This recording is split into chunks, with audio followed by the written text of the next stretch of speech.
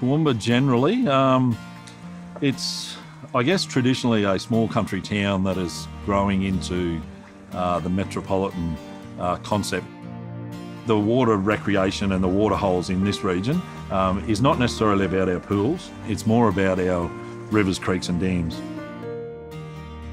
Our concerns were back in 2012. The National Drowning Report came out and there was a big spike in inland waterways.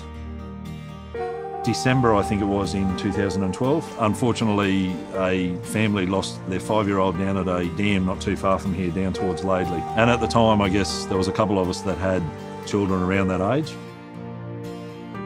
The Just One campaign was originally two of us. Myself and Marvin got together one day over a cup of coffee and really thought about what we could do as a council facility, but also the community, how we could get a message out there. The Just One philosophy was all about just doing one of these things.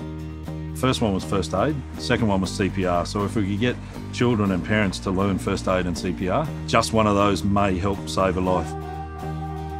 From the centre's point of view, for the region, we took the lead, and then over a number of discussions and getting other people involved, it evolved into a program which we called the Downs Little Lifeguard.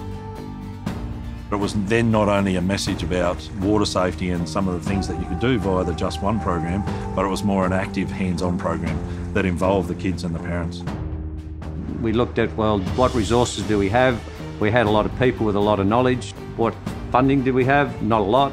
So we don't just use standard aquatic equipment. We use the sort of things that people might find in their backyard or on a campsite. They could experience deep water, clear water, cold water, water with obstacles in it, water with current. The community action was great, really, given that we do have so many rivers, creeks and dams that people do go swimming and fishing in. They could understand and appreciate where we're coming from. This is not about some form of commercial enterprise. This is actually about doing something for our kids that ultimately will give them an understanding of the water, the dangers, where it's safe to swim, and more importantly, how they can look after themselves when they're in and around the water.